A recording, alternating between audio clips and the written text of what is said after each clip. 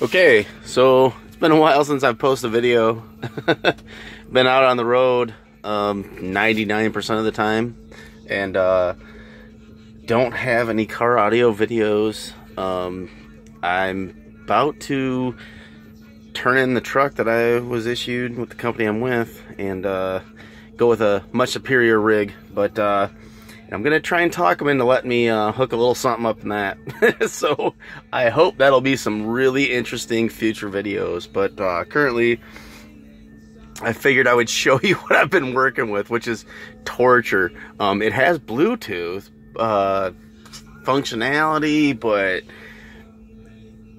I guess you guys probably know how I feel about that. Just garbage sound. But let's see what we got here for a head unit. In case Freightliner's wondering, like, how can we improve?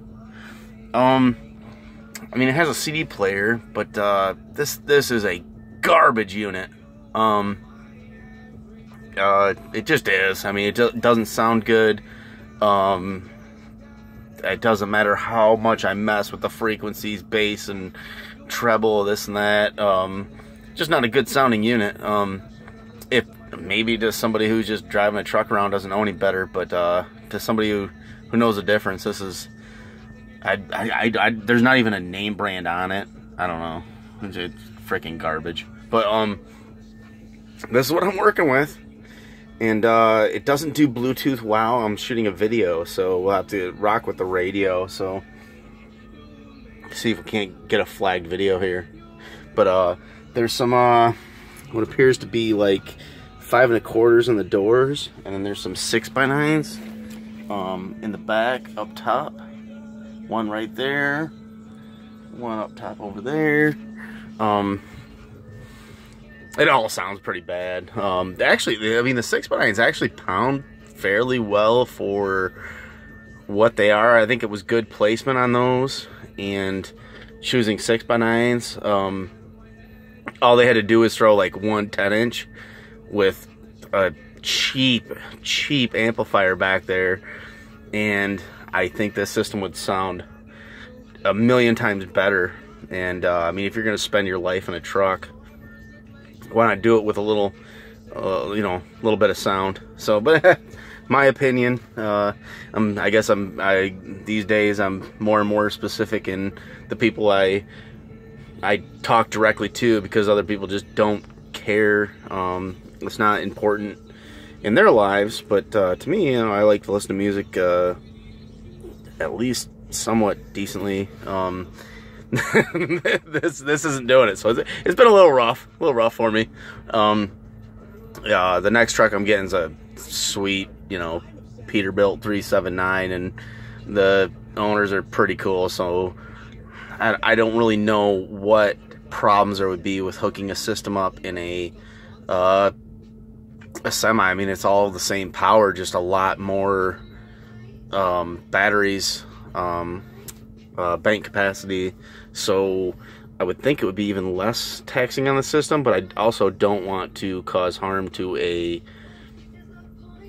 you know, 6-figure vehicle. So I'll have to do some research into it and find out what I'm allowed to do and what I'm not allowed to do.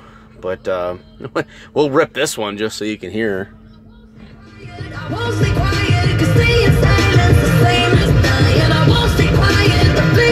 It's oh my goodness. I mean, I don't want to compare it to the Suburban, because I have a very comprehensive, well thought out system in that, but it's not good, fellas. I feel like in a 99 Grand Am you could get a better sound field going on. So stock. So that's my thoughts, and I don't know. I'm looking forward to getting home. I want to do a box on that stroker and do a video on that, but I haven't been home long enough. I've been out for months and only been home a day here, a day there. So but they're coming, and my plan is to, when I'm on the road, to find deals on some old school equipment and pick it up as I am on the road. I haven't been able to do that in this current job, and in the future, you know, I have a lot more leeway, and I think I can come up with some sweet equipment and do some really nice videos for you guys. I've been trying to get to my buddy's house, and he has an amazing, I could do 10 videos off of his collection, and so you know, because I kind of teased that in the past, and it didn't come to fruition in the time frame that I was hoping for you guys. But I'll be doing what I can to get that in, because he's game.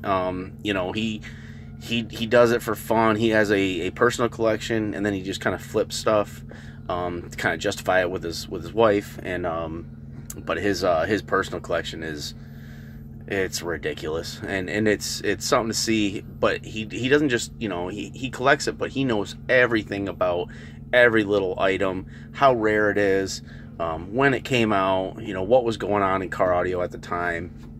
And that is the video that I am eagerly awaiting to do. And sorry it's taking this long. So anyway, till future videos, take care.